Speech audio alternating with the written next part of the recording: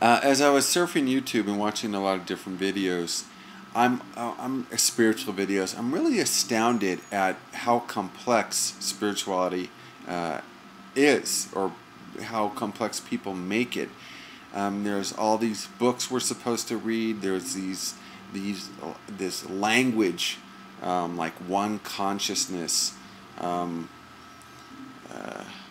I can't even think of all my mind tends to tune out all the lingo, but there's this whole rigmarole, this whole dogma of things, just this code of doctrine of how we're supposed to behave, what we're supposed to believe, that the ego is the evil, cruel wolf, that the mind is the enemy, and I think when we take it into extreme, that there are truths to that, but there's something to be said about just keeping it simple. And I think one of the big reasons why spirituality has become so complex is you can't really sell people books, seminars, lectures,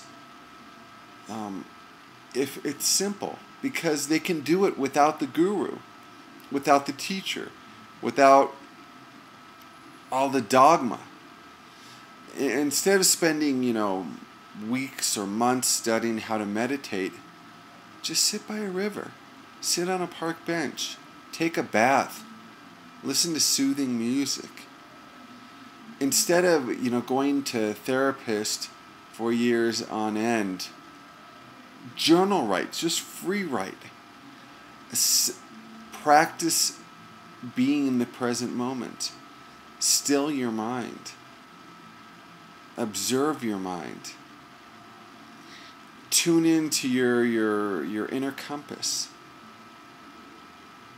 I mean, there's just simple, practical solutions that don't need to be complicated, but we love complication. We love the pursuit that I'm deficient in something, and this person seems really intelligent because they're using all this fancy, complicated lingo, and they have the answer because they seem smarter than me. And so we're conditioned from a very young age to seek external validation for our self-worth. And we don't trust our own internal compass. And so we're constantly looking outside ourselves. And then there's people that appear and say, hey, I have the answer. Buy this book. Subscribe. I mean, I was looking at Eckhart Tolle's website. He now has, for $15 a month, you can pay and watch all his videos. And Eckhart Tolle is the man. Don't get me wrong. But really, is the problem that we're lacking information?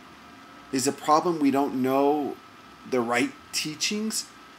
Or is the problem that we never stop seeking?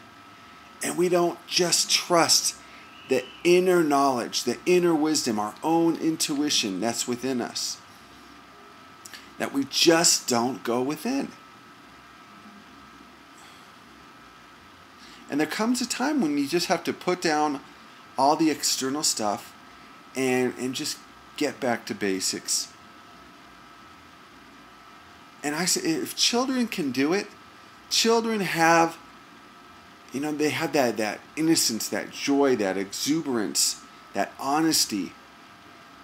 They have it. They didn't need to spend, money going to seminar, reading all kinds of books. Not that there's anything wrong with that, but there comes a point when we have to leave the crutches behind. They have it instinctively. We as adults have it instinctively, but we just buried it so deeply with all the conformity, all the rules from all these different spiritual teachings, religions, philosophies. I mean, there's guys who I was watching on the internet who are talking about enlightenment and quoting all kinds of teachers and books. I mean, it makes your head explode.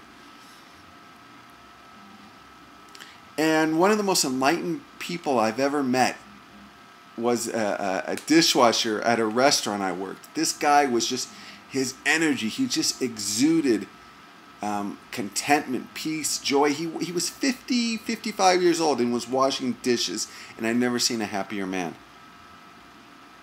And he didn't read a million self-help books. He had it intuitively. It was just there. I just loved talking to him and finding out what his secret was, what he believed. And he just talked about how he loved his wife, he loved his family, and he was from Mexico, and he was so appreciative to be able to come here and earn some money to support his family. I mean, he just kept it simple, back to basics. And I think that to the degree we complicate our lives is the degree we continue that endless cycle of external seeking. And I find the most peaceful the more I simplify my life from obligations, burdens, responsibilities, mental clutter, physical possessions, even books, and just keep it really simple. My energy is not drawn out externally, and I have it harnessed and at my disposal, like a tap. Anytime I want fresh water, it's there. I just go within. And that's something available to all of us if it's not about adding to, if we only strip away. Just go back to naked.